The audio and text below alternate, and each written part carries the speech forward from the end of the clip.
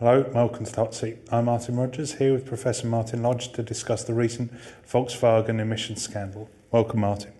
So first of all, can you give us an overview of the situation? Well, at present, Volkswagen has replaced its senior management.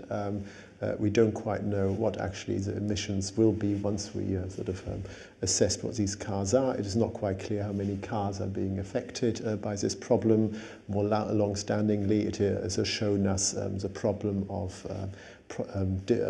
relying on official data, so to speak, on emissions versus what NGOs show us, what road tests show us. So what specifically does this scandal refer to? I mean, I suspect I think what has made this a scandal is the difference between what I think everyone assumes, namely that companies game the system, produce certain kind of specific cars to look good. But here I think we have a specific case of cheating going on a software which seems to have been updated over time to basically perform according to particular test, only to switch off. So we have here a difference between gaming and cheating. And how did the issue come to light, this cheating? Well, sort of more or less coincidentally, that an NGO which wanted to find out how clean these cars were suddenly realized it was much dirtier than promised, and basically Volkswagen couldn't answer it and didn't come up with proper responses, claims these were technical issues that never got resolved, and then finally it revealed itself. So that is basically how it came about. It didn't come about by sort of public regulators finding things. It was an issue which emerged via NGO testing. And what was the process of that NGO testing? Well, I mean, they basically tested the emissions in the real world, which were found to be about 40% higher than indicated by these the company's data.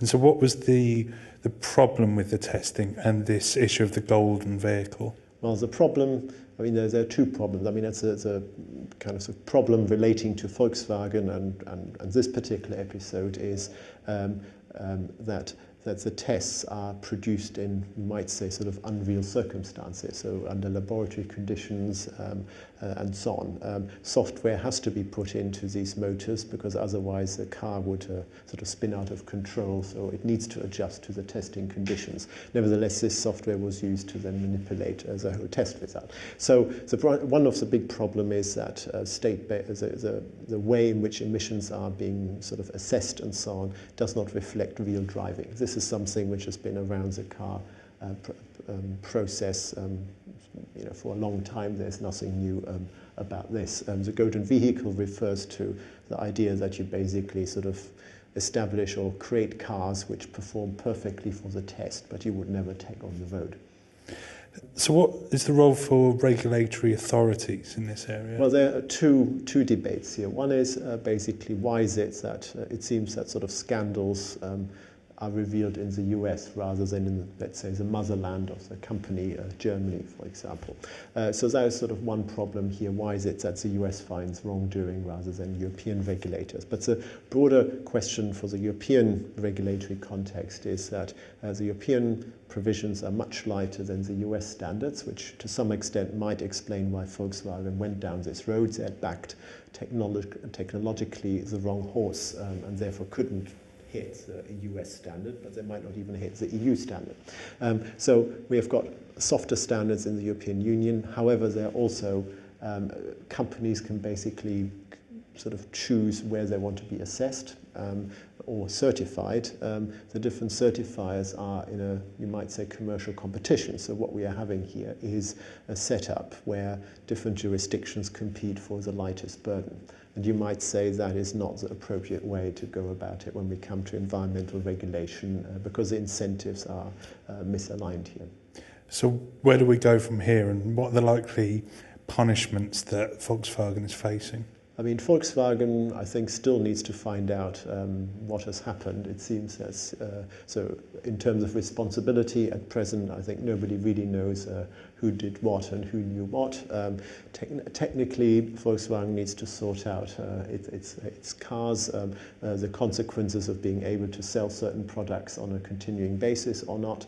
So that is the operational side. There will be the fine and compensation payment side, and what the courts will say. say, and here I think because of this willingness and the wrongdoing, the likelihood of higher fines is much higher than, for example, when we look at BP and Deepwater Horizon, where you might say this was an accident, this was intentional.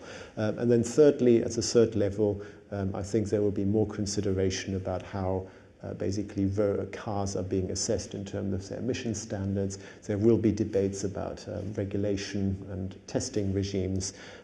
Am I convinced on the last part that European regulation will really shift towards a different regime? I would say no to that. The lobbying power is far too strong for that. So currently this is a US-centric issue. Is this likely to spread to Europe and further afield? I mean, I think it has already spread to the European context, because it's not clear whether this Volkswagen cars hit even the European standard. So in that sense, while the US is basically maybe at the moment sort of market-wise and penalty-wise sort of the center of attention, I think this will also have quite significant impact on the European market for Volkswagen and the reputation of Volkswagen in Germany itself. Great. Thank you very much, Martin. You're off the hot seat. Thank you.